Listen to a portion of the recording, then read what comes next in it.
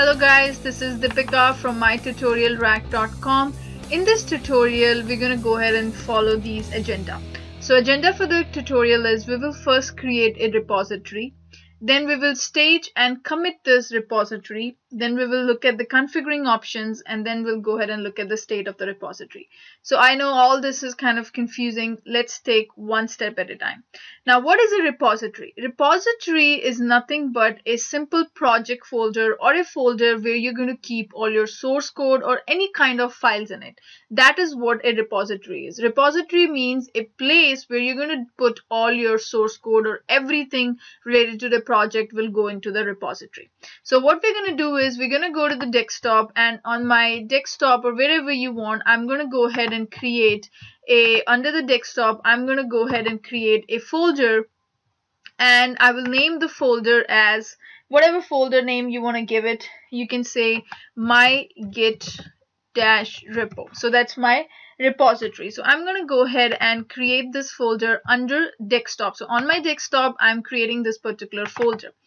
Then what I'm going to do is I'm going to go ahead. Now this folder is empty. Now I wanted to go ahead and add a file to this particular folder. So let's go ahead and create an HTML file, and I'm going to go ahead and text document. Let's say I will name it as index.html. This is the name of my file. So I'm going to go ahead and name my file as index.html. I'm going to open it, and you can go ahead and save it as an HTML.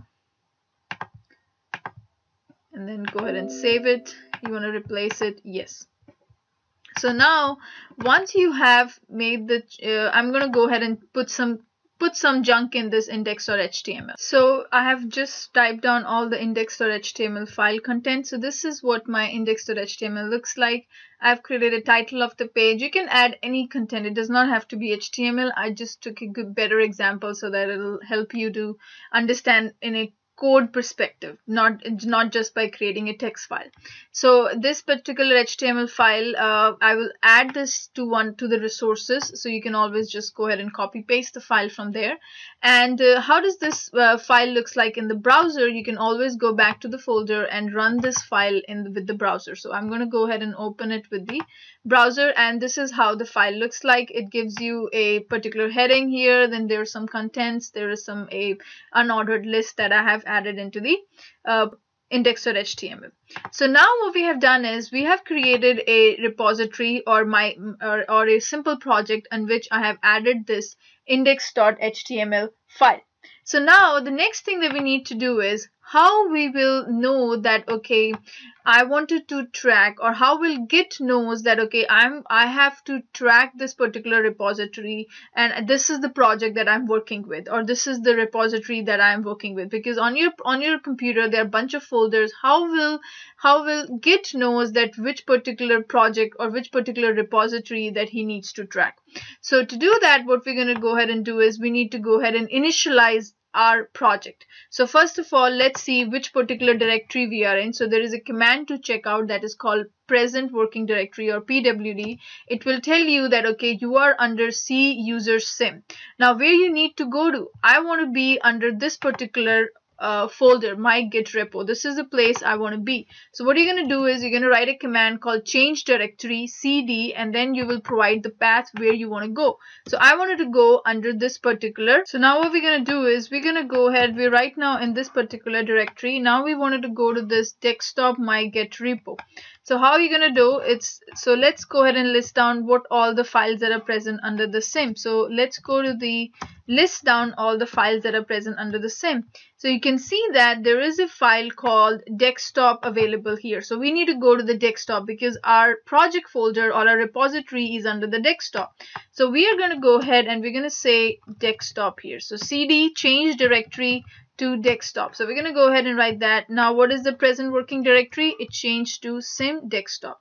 Now inside of that we need to go to this particular folder, my -git -repo. So this is the place we are at right now. So if I go do the present working directory, it's going to go ahead and give me that I'm currently under this particular place. Why they have a tilted sign? The tilted sign means the home directory. Home directory is nothing but the C users or whatever your name is. That is the home directory. So it is telling you that you are under the desktop under in the my git repo. So this is the place you are in right now. And then if you go ahead and do list of that particular folder, you will go ahead and list down all the files that are present. Right now the screen looks very full. If you want to clean the screen, means not undo what you have done, but just kind of clean slate, you can just write the command called clear. It will go ahead and clear the particular screen. So in this particular git repo folder, you have a file present called index.html, which is simple HTML file. Now how will you know, or how will you tell git to whatever this is my repository? What you have done so far is you just went to that particular folder. Now what you need to do here is you need to ready to create our first git repository. So we are ready to create our first git repository. And how we will do that? By writing this particular command git init. So what you're doing here is you're initializing your particular repository. So you're telling that, okay, I am going to go ahead and initialize this particular repository. So I have created my first git repository. If you look at the folder, nothing changed in this particular folder. There's no other files got added or anything.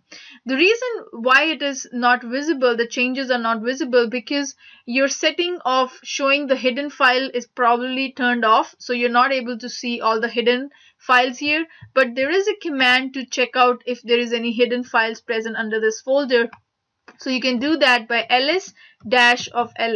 What this command does is it basically lists down all the hidden files as well. So if you go ahead, you will see there are 3 more files present along with index.html. The reason it's hidden because the Git does not want you to make any changes to this file. These are the files which will take care of all the tracking changes. So you should never ever play with these files or try to edit these files. They are just to make you understand that something did happen by writing this command called git init. So you have initialized your Git repository. Now, in this Git repository, what is the current status of your, let's say you wanted to know what status your repository is in. So it tells you that, okay, there is no files I'm tracking. So I'm not tracking any files. Now, what does that mean? What is this untracked file? Untracked file means Git is not tracking that particular file. See, Git will not track each and every file which is present under this folder. You need to tell Git that, okay, please go ahead and track this file. So we will see how to track a particular file, and we will talk about what staging is and how to commit a particular file in the next tutorial. But in this tutorial, what we did is we just created a project under the desktop, and we have initialized our first Git repository, and we have also created a simple HTML file which is present under that folder.